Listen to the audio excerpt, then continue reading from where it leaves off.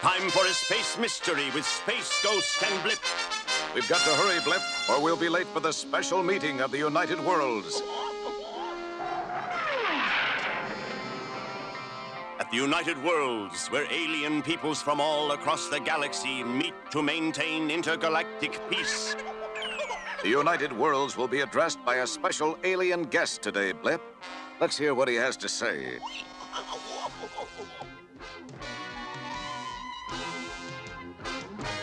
My intergalactic friends, I am Shagog, a humble traveler from a distant planet who has come to this world seeking your help.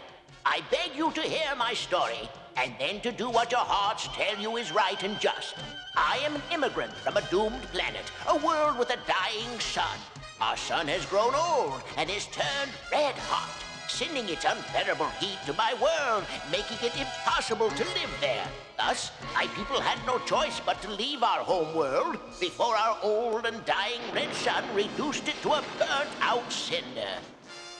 And so, we became a race of wanderers with no planet to call home, which is why I have come to you. I beg you to receive my people on this planet as friendly immigrants, to put aside all of this world's defensive weapons and to take my people in as brothers. So Shagog's people come from a world with a dying red sun, eh? Come on, Blip. We're going to check out these friendly immigrants. Look there, Blip. It seems like my hunch was right. Shagog's so-called immigrants are really a fleet of battleships. How did I know that Shagog lied? Well, Blip, you might say that I caught him red-handed.